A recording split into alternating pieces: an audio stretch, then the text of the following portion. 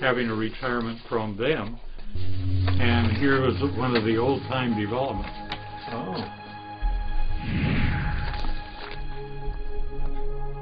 Now I happen to know the guy who put that together. Mm-hmm. How far does this date back? March?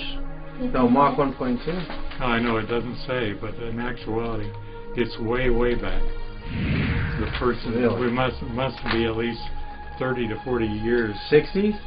After the Roswell crash, in the first week of July of 1947, it is alleged that the alien bodies in the craft are taken to Wright-Patterson Air Force Base in Dayton, Ohio.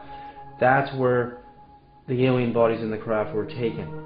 What Boyd Bushman is holding up is a document that states that a reverse-engineered, nuclear-powered flying saucer that has a ceiling of over 60,000 feet, a range of 3,000 miles, nuclear-powered, anti-gravity saucer that we reverse-engineered from the alien craft, and he knows who did it.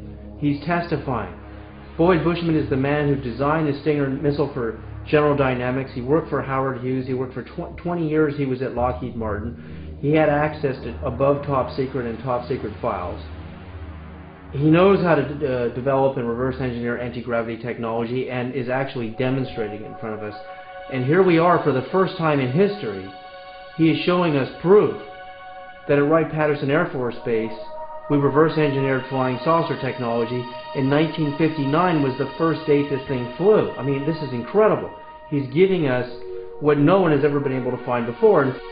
And you know, he won't say, you know, that it was an alien craft, obviously. I mean, it could have